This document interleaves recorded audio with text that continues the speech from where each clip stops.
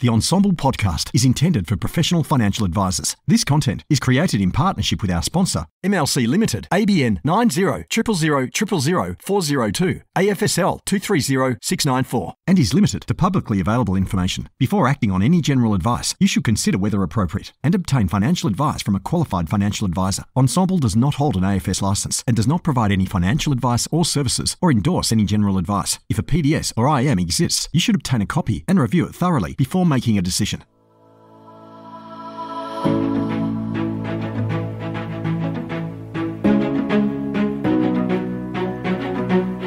Hi, I'm Ryan Watson, CEO of Trevecca Financial, Australia's leading financial wellbeing advice firm. You're listening to a podcast series dedicated to exploring and understanding all things wellbeing through a financial advice lens. This is a special 4-part mini-series from the Ensombl podcast. Over 4 episodes, we will talk with practitioners and wellbeing experts to understand financial wellbeing, what are its foundations, how can it be used in a personal sense, as well as taught as a practice to clients. Vivo is the award-winning health, wellness and recovery service from MLC Life Insurance. It supports people at every stage of life's journey, in sickness and in health. Vivo is available at no additional cost to MLC Life Insurance customers. And because we know advisors are the backbone of our industry, MLC Life Insurance offers some Vivo services for free to our partner advisors and their staff. To find out more, contact your distribution representative today. Morning, Tim. How are things with you? Good, Ryan. How are you? Good. For some reason, I feel like I've got deja vu, but I can't really work out why. Yes, it is true. We've done this before.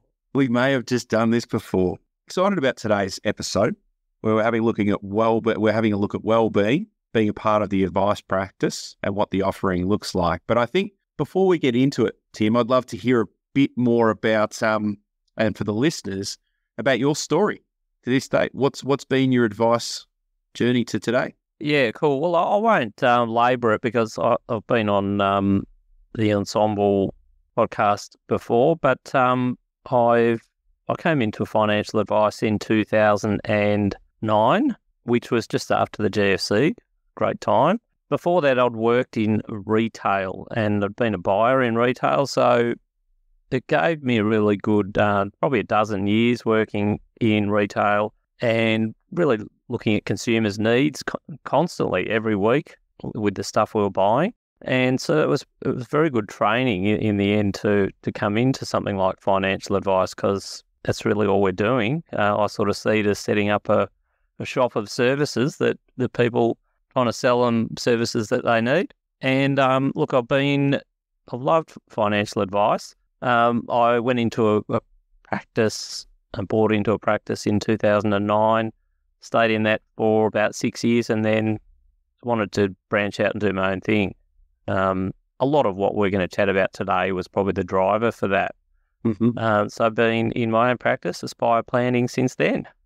Oh, fantastic. Now, given that you've mentioned it, what were those drivers for change and to take the leap to do your own thing? Yeah, look, I think I got a great grounding in those first 5 or 6 years in that other business, getting my head around financial advice and how it worked, understanding the compliance needs and all that sort of thing. But I could really see that people needed more than I felt people needed more than what that compliance-driven version of financial advice delivered, and I wanted to give them more, and providing that context of what the financial advice is for, trying to help them develop more of a life vision that really could be the driver for the financial plan itself. Okay. And so how long ago was that you started your own business journey, Tim? 2015. Okay. In fact, it's probably pretty close to around this time of year. I reckon I left on the 1st of August. So, okay. It's probably coming up for 8 years. Yeah. So at the time, being 8 years ago, it seems like somewhat revolution that you're thinking a lot more than just superannuation and risk insurance, just product. The operative word I heard there was life and then vision. Yeah. A big piece to add into, I know it's it's obviously more prevalent these days, and that's why you and I are having this conversation. Yeah. But yeah, 8 years ago, mate. Yeah, well, I think I just had the sense that I guess the driver for me, I did actually go and get some life coaching, business coaching. I think I signed up for business coaching. It was a nice, friendly label. It was really life coaching prior to leaving that business because I just was at a bit of a stalemate there. And some of the tools that I learnt from that was with a lady by the name of Shanna Kennedy, who's written a lot of books around well-being and simplifying your life and focusing on things that are important. Going through that process with her and for her helping me get that clarity just made me sort of say, well, I could do this for my own clients or add a version of it, probably not to the same degree that she can, but at least add a version of it that could then enhance their experience. So to that point around you having gone through your own version of coaching, Tim, how important is it, this piece around we practice what we preach? Yeah, well, I think it's got to be absolutely vital because it's actually, and even to the point of if we're going to sit in a room with people and really espouse and help lead them, help inspire them to live a calm, deliberate, focused life, we've got to be that ourselves. It's a bit like going to the personal trainer who's 20 kilos overweight. You're sort of going to, when the grind really comes on and you're sweating, you're going to be looking at them going, well, telling me to work harder, but I'm not really buying it from you. Well, there's that obviously buy it or that believability factor, but I think also having already tread the path, there's true authenticity and there's vulnerability in that as well, because it's easy to put yourself in their shoes and allow yourself to be affected by it. Yeah, and I think that's the important part. You mentioned that vulnerability. We're all, as financial advisors, I think we're problem solvers. So it's easy for us to jump straight in and be the problem solver and put up a solution. And sometimes that might come across to people as, gee, these guys are perfect specimens. They just know everything about everything. And I think it's really important to illustrate or tell stories about your own struggles or that when you've needed to get advice or coaching or any of your experiences. I think it helps people to say, okay, well, maybe I can go on this journey too.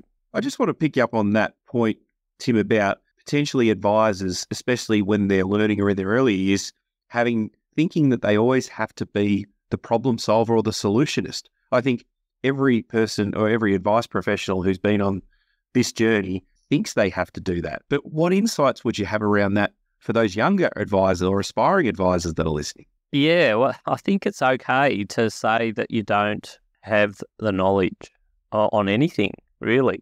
Look, we've all got a heap of knowledge.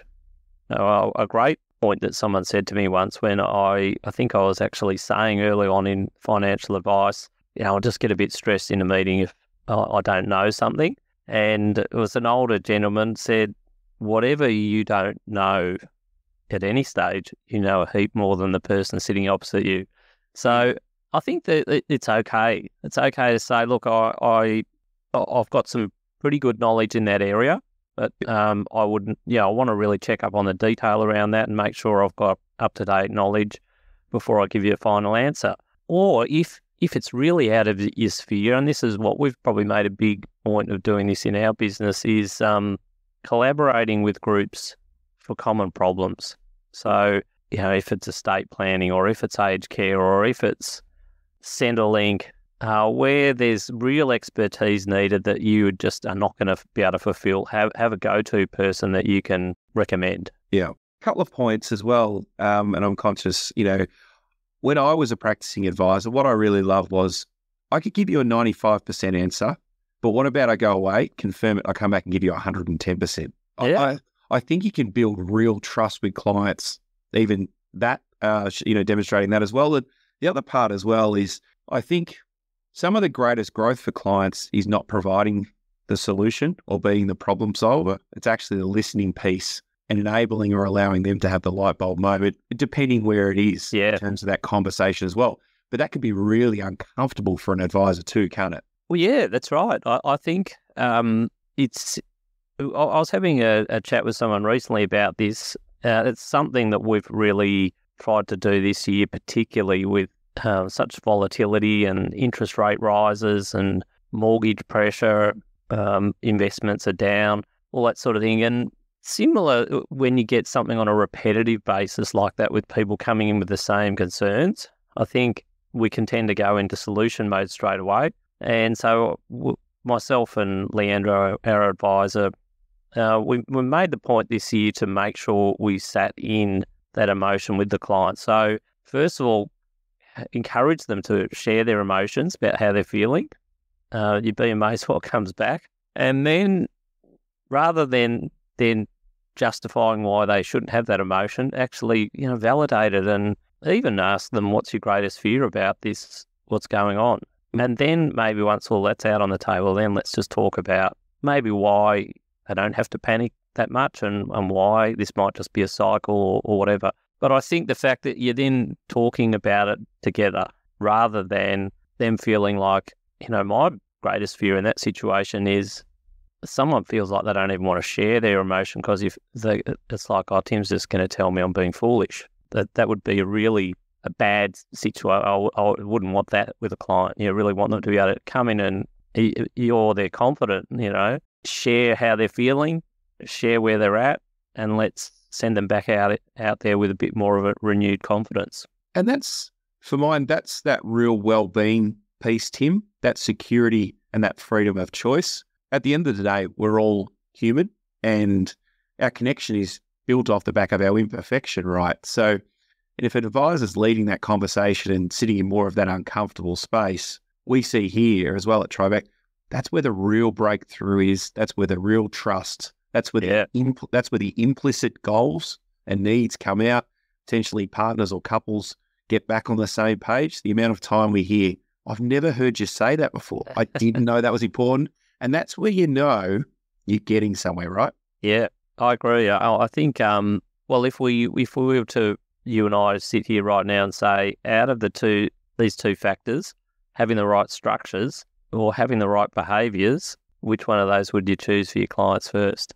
Yeah, yeah.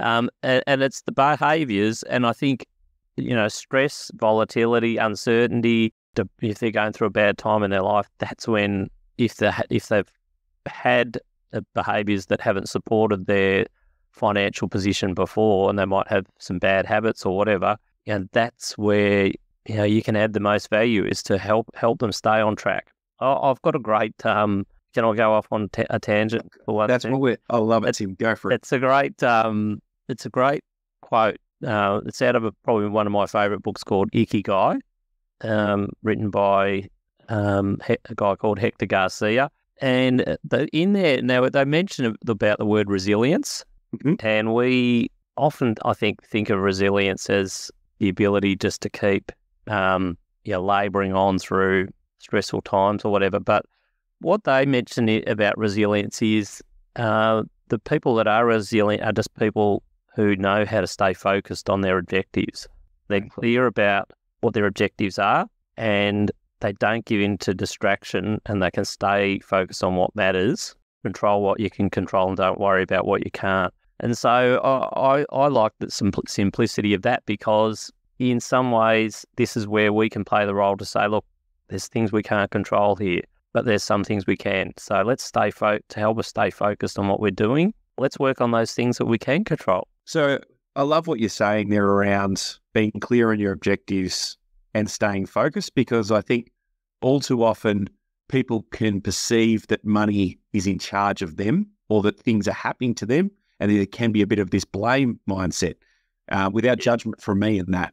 But the opportunity working with someone like you for clients to get clear on their objectives, and they're specific to them and they have an emotional attachment to them, and their ability to stay focused on them, they're then put in charge, they're in the driver's seat, and they've got this real growth mindset around, what they can change or improve. Yeah, that's right. And I think when things really become hard for them, or, like any of us, when, that old sort of, you played a lot of footy, Ryan, I think, Yeah, Go back to basics, go back to the fundamentals. When things get tough, when we're not doing well, or we're up against it, just go do the basics well. And I think if you can do those and they're aligned to your objectives, then things aren't quite as bad as what we think at times. No. And especially if they're your objectives, without casting opinion or aspersion in a society that's pushing all this information to us, that's about money and how they define success. The ability to work with a trusted person like you to get clear about what your goals and objectives are, that's the real gold. You're running your own race, right? Yeah, that's right. Well, I mean, it's interesting you mentioned that, because I think that when we look at the media and what gets pushed out at times, and maybe even from ourselves, is we're tempted to click on something that says, one of the things I'm not really rap for is life hacks. They call them hacks. 5 quick tips that, just to make me feel good today, that I've got those 5 lined up. It's like they're pretty normally at best 1%ers. And if we can go back to the fundamentals, we could probably nail 80% just by doing the basics. So, you sort of think, well, the life hacks might be nice, but maybe if you work on your basics is a good place to start. Because I think that's got a lot more, it's more solid for people. They can feel really grounded. Yeah. And so further to that, Tim, could you give the listener an insight into what your engagement process looks like with the new clients and what tools that you work through to help them get aligned around that 80 or 90% and not aiming just for the 1%?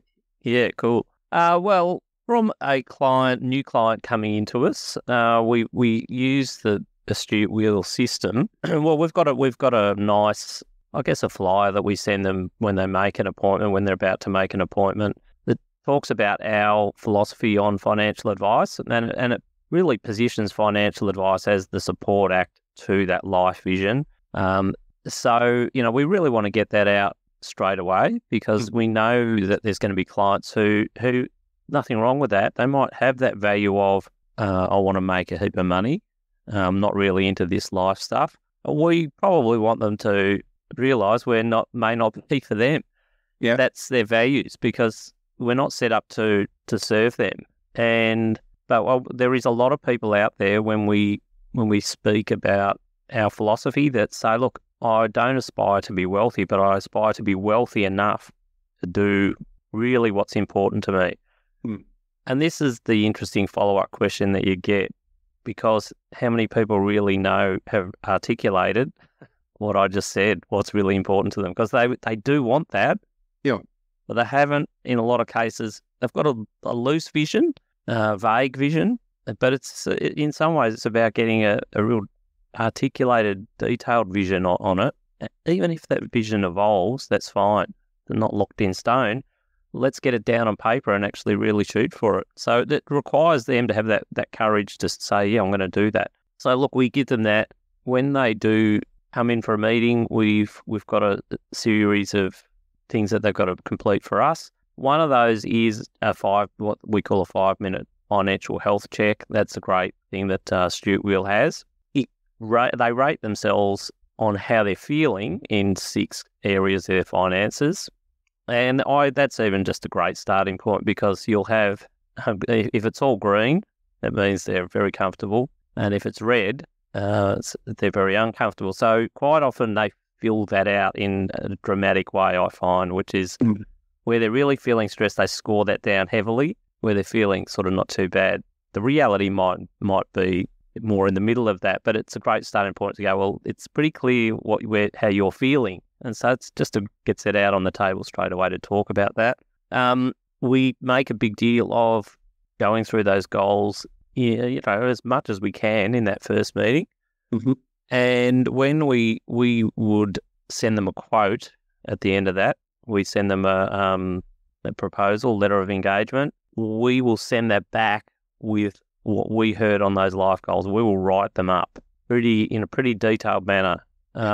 In their words, Tim, as best you can, in their words? Yeah, well, the nice thing about that system is it's got a section for their words and a section for our words. So we can say what we heard them say, And then in our words, we can say what we think we can do to help them with that. So when they're reading it back as a proposal, they're saying, yeah, well, I did say that, and that's right. They said they could do these things. So we'd also challenge them back to say, look, if we've got any of these wrong or need to be refined, just let us know. But I think what it does is says, look, we're taking these goals seriously. We've actually put work into your goals already. You haven't committed to spend 1 cent with us. So I feel like we're sending a clear message that if you sign up, you need to come ready we're going to go after these goals. Yeah. So, they've got to really buy into it. And that's why we've had people, other advisors that have said, oh, gee, you put a lot of work in before you even get any commitment. And it's like, yeah, well, we do, because I think we equally, if people aren't up for it, they take themselves out, and it's better for them not to proceed, and it's better for us that they don't proceed. Yeah, it's a good filtering process, as I hear it, and I understand it, because, I think there are some analogies or similarities between advice and, say, like a personal trainer, right? So even people engaging with an advisor, there is some hard work for them to do, because we can't always be there, and they, at the end of the day, need to help execute the strategy. So what I'm hearing, you're helping weed the wrong term, but you're understanding what people's commitment level is, because this is a journey, right? Yeah, and I think as well, like we probably have to put ourselves in their shoes at times, and it's probably not that exciting for us. We probably do 100 SOAs a year. We've seen goals written up many times. For a lot of people, they've never seen their financial position presented back to them. They've never actually seen these chunky goals that they've just told us about reflected back to them like this. So I feel like it can be exciting for them. Oh, sorry to interrupt, Tim. I love that point. So I think, given that we do this day in, day out in advice, we don't often appreciate or put ourselves in the client's shoes when they're coming in for a discovery appointment or a first appointment. There can be real emotion with money. It could be like their version of going to the dentist. I think I know we all do a pre-call or a 15. I think it often gets missed. What's the journey like for people coming in? If it's a partnered couple, what conversations have they had? And by starting, starting with more of the qualitative side, but I don't want people listening to forget that what that experience can be like, and because we know what to expect, how do they? Yeah, that's right. Oh, look, I think there's a big part of that. I think one of the things that we've tried to do, and I think it's for this well-being aspect for our client, is, we would all have this, especially more experienced advisors. There's someone probably within half an hour, you'd already know what you're going to do with them, probably. you can see that. Now, in your head, you could walk them around the bases very quickly. But I think for them to get back to home base and feel really empowered and understand and articulate what they've done and why they've done it and what it means to their future, if we can take them around those bases slowly and deliberately, when they get to that home base, they're in a much better position. That's more of that coaching aspect come through, isn't it, Tim? Because it's their journey. You're there to help facilitate that, and for them to have those penny drop or those light bulb moments. Yeah. Therefore, they really own it and they grow from that, as opposed to just being told. That's right. And I think, we would both be in this boat, I think, Ryan, where we're trying to challenge ourselves on the client experience, because that is the difference between a client experience and just providing a solution. Yep. When at home base there, they've got the same solution in both cases. Yep. But in the client experience version, they've enjoyed it, they've invested themselves into it, they've got a heap out of it, and they understand what they're doing and why they're doing it, which gives them a heap of confidence going out into the world to try and achieve it. And that's the key, Pete. You've taken them on a journey to grow, and that C word, confidence. You see in any walk of personal or professional life, people who have confidence can often achieve a lot of things. Yeah. But it's our job to get them there and to build those tools so they can generate that confidence as an outcome. And then they're almost unstoppable, in charge of their money, in charge of their life, in charge of what they want. And I'll be a lot happier, let's be honest. And that's a key piece to a lot happier. Absolutely a lot happier, because it's about they're driving the growth, and they're chasing the things that are going to mean something to them. And look, if we were to think about designing a business with our perfect clients, and you had the perfect number of clients that you want, and that if you could design that client, would you prefer to have a client that isn't sure what they want to do and is always deferring to you, or someone that's totally inspired, got a long list of things they want to achieve, and they're just saying, come and help me do this? I mean, of course we're going to want that second client. And the second client as well, they're the ones that won't cancel an appointment or reschedule an appointment, or they're the ones that will execute the strategy. Yeah. They're also the ones that will be your best advocate, which we know greatest success of engaging a new client, for us here at Tribeca anyway, is from an existing client and the value that they've seen. Yep. Best piece of marketing in inverted commas we could ever do. Exactly. And I think the best advocate is just going to be in the way they're living their life. And their mates, I mean, we've all got mates who seem to, it's like, but you really got things together. You seem really balanced and all that sort of thing, and you're successful in what you're doing. And what's your secret? And you might be part of that team that's helped put them together. Yeah. And in terms of, I know purpose gets thrown around a lot these days, Tim, but in terms of bringing purpose back to your job or what you choose to do on a day-to-day basis, what a fulfilling job, right? And I think largely it's why everyone got into advice, because they want to help. Yeah, exactly right. And so it requires for us, I think, to, it's not to downplay our financial skills, not to downplay what we do financially, because that is really our key plank, if you like. Yeah. But it's to start adding those other skills around that, and starting to have more, as you said, vulnerable discussions, and inviting that into the meetings. And you've got a great framework that you use to do that, don't you?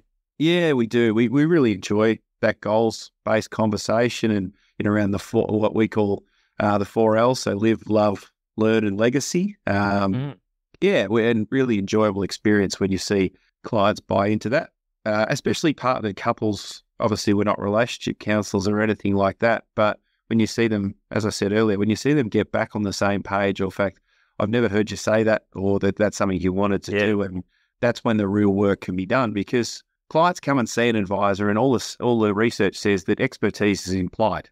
They believe they know what you're doing, and we talk about we do the doing. The doing is your cash flow and your investment contingency, so your insurance, and then we'll refer to your estate planning. But the real gold is in the building trust with clients and helping them understand those implicit needs. What's really important to them. The Joneses can do or the Kardashians can do what they do. As we've said on a previous podcast with Amy, actually. So it's about what do the Watsons in this instance want to do, or what do the Henrys want to do? Yeah, I think that becomes so important, because I think if you're absolutely happy with what you're seeking to achieve, you don't need anything else, really, do you? No, you don't. No, not at all. One of the things that we have done, and we did do right from the start when I started the business 8 years ago, is we started this thing we call the Dream Catcher. Okay. It's a little program. It's sort of evolved over the years, and when I started Aspire, and I went and got some marketing help on it, and I told them, this is what I want the business to stand for. It's life first. The finances are the support act. It was really cool, because the two ladies that ran that marketing company, they were excited about this, saying, this is what it will help us understand financial advice now. This is what it should be. Yeah. Should we give them a free plug, Tim? They're not still in business. Okay. Oh, right. I would, but they're not still in business. They sort of went separated, and then went their own way. So they were into it, and they said we could have this little booklet and all that, and that evolved into what we call the Dream Catcher. But all the booklet does is it creates this life vision. It's about 6 or 7 pages, and it's sort of like a roadmap that they can go back to and say. I often say to people, look, in the depths of winter in Melbourne, when the weather's terrible and you haven't had enough sunlight, you haven't had a holiday for a while and you're feeling a bit flat, just get your Dreamcatcher booklet out, and sometimes it just helps us say, look, yeah, we're on track for these things. So, it had areas of, their main goals, their health and well-being, vision for themselves, bucket list items, things they wanted to achieve with their kids, or holidays that they might want to do, and that sort of thing. And then how they're going to sort of, I guess, break up their financials to do that. But didn't really have a lot of financials in there. So we do that. We had the booklet, and we didn't really know how to help them get fill the book.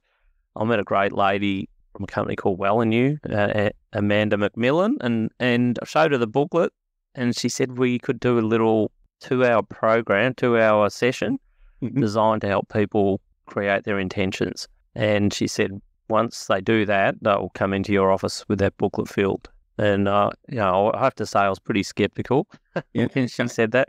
But it really worked out that she does this for a living. So she had a fantastic way to have the couple. We had the couples in the room, maybe about 10 to 12 people, 5 or 6 couples, or some single people as well. And they had to actually do a few exercises around talking to each other and writing a little for 2 minutes on something that was important to them, things that stressed them out. And then they'd have to go and tell another person in the room about that just for 2 minutes. They kept the couples apart from each other throughout that. And then, by the end of the thing, you sort of write this little segment around the wheel about all the things that are important to you in your life. And then you sit back with your partner and you compare notes. So the literal version of getting on the same page.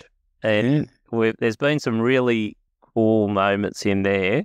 Some of the more memorable things that I remember is, one couple actually, I think it was the wife messaged me saying, we actually left holding hands.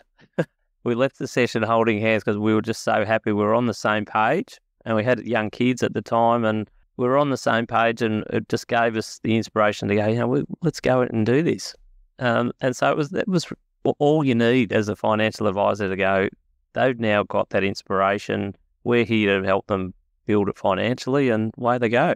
And it's just sitting in that, Tim. How cool is that? It's not a PDS or it's not a return, but that, it is a gift, right? Because you chose, like you said, you're pretty skeptical coming into it, but you still chose to be brave and try it, right? And I think that's what this well-being piece is all about. It's in an educated way, trying new things. What's the best thing that could happen, and what's the worst thing? And I think the downside's always generally a lot smaller than the upside potentially is, like you talk about this couples scenario. Yeah, exactly. And I think if we think about all the things that do worry us as advisors, and you mentioned returns there, someone that's got that vision is never going to talk to you about returns, because we're on a marathon here with them.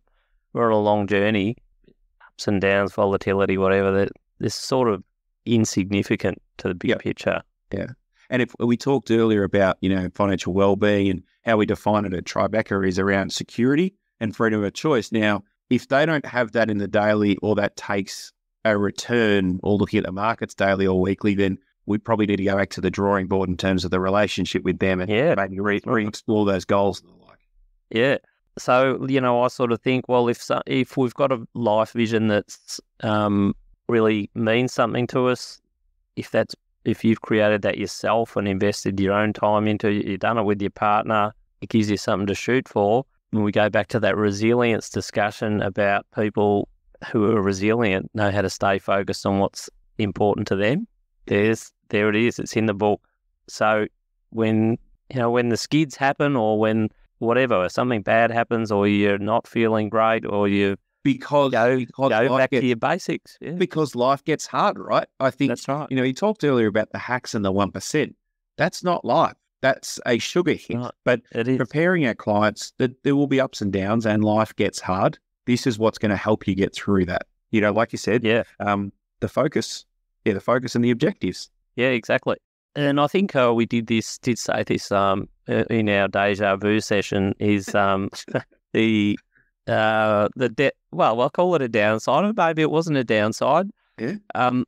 The other side of the coin on clients that have come through is that we did have one client who said going through the process actually was the starting point for their divorce. So there's the vulnerability piece as well. That say, well, she told me that a year later after and I knew they were getting divorced.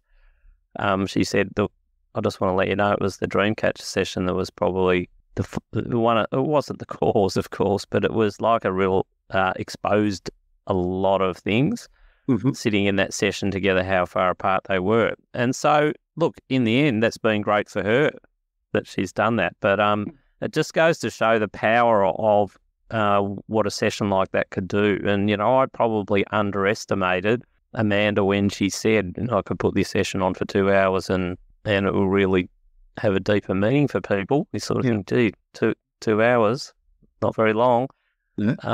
But there you go. There's two examples of where it really did make a huge difference in people's lives. And I think for us, we don't necessarily have those skills naturally. So it's about also having the courage to collaborate with the right people. Sometimes they might be the wrong people and you've got to move on and find the right people. But it's about staying true to what you're trying to achieve with your clients and finding people that can help you with that solution. Well, it goes back to that earlier conversation, doesn't it, Tim? Not worrying about what you don't know. The confidence to collaborate and focus on what you do know, but also what your passion is, and how you define and how you add value to your clients' lives. Exactly. And I think be prepared to, you've used it a few times, the vulnerability, because I would say we've done that session now every year, at least once a year. Even through COVID, we did it some online versions. And I would say, as the person that's coordinated it and put it on and brought our clients into the room, every time when I'm sitting there, I'm going, is this going to work today? Even though I know that it's worked in the past, you got that feeling of like, what if everyone thinks this is stupid? What if there's people in here who think it's like, it's really wishy-washy, I'm not into it. And, you really start having that moment of doubting yourself every time. So it's just normal. Yeah, it's what I call the safe or brave moment, and everyone goes through it. No matter how much we look like we've got our SH1T together, everyone goes through that moment. It's the willingness to be brave and stay the course, Yeah, and I think in that instance, I couldn't agree more with that. And as an advisor, and if there's younger advisors listening, it's in that moment that the client looks to, their commitment to anything, I feel, is going to be driven by or measured by your commitment. So that's the moment, unfortunately, whereas if you back off that commitment, and they're going to pick up on that. So you've got to really double down and go, we're going into this head full steam ahead, and people will file in behind you. Yeah. And it's interesting, one of the questions that I did want to ask you today, Tim, was around that conviction, but more to the point around how do people get started? But I think you've really just highlighted that. It's find what your true passion is for an advisor, learn what you can, get external help or collaborate where you can, and then have the conviction to move forward. Yeah, there's no shortage of people out there that can help you. I think that was one of the great things that when I spoke to that life coach back at that time, she's a smart businesswoman as well, and I was saying that these are the things I want to do in the business. One of the great bits of advice she said is don't reinvent the wheel. Don't try and design something that someone's already got. They've already solved the problem, and all you got to do is go and pay them a little bit of money to deliver it to your clients. You'll spend 5 years trying to design something. And I don't know if it's specific to advice, but I see a lot of advice businesses trying to do that with CRMs and, largely the engagement process under the cover looks somewhat the same, in terms of appointments taken. I think the time, as you've articulated, Tim, the time and energy should be spent on what's your brand of advice and how you build trust and engage clients, as opposed to everything else that sits outside of that. And I think with those types of things, like things that you're going to test or try in your business, test them and move on quick. Either go, that worked, let's do it. Let's really lock that in. It didn't work, let's ditch it. We like to focus on wins and learnings There are no losses. It's wins and learnings. It is true. Yeah. And I got that quote from Dane Swan, like it or not. But beautiful. I'm not a Collingwood supporter, but I like wins and learnings. What a growth mindset way to look at things. Well, through my retail days, I worked for a few retailers, and one of the ladies I worked with closely at Aldi, she went on to be one of the head people at Costco. And Costco is a very American company, and she always says to me, at Costco, we don't have problems, we have opportunities. So she says that does her head in at times, but it is true. She says, it's about finding those opportunities to do something different. And I reckon that's a fantastic note to finish up on, Tim. Thank you very much for your time today. I've really enjoyed the conversation. Yeah, I applaud your bravery and where you're taking your business. So thank you very much. Thanks, Ryan.